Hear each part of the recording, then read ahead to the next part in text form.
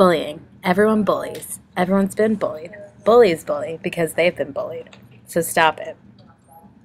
Don't bully because you've been bullied. Emily is bullied by Lana because she doesn't have nice clothes. Lana is bullied by Hadley because she doesn't have a mom. Hadley is bullied by Melissa because she's always picked last gym.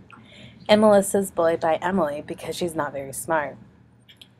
Bullying happens everywhere, especially at school. It can even happen between friends. Bullying can be anything.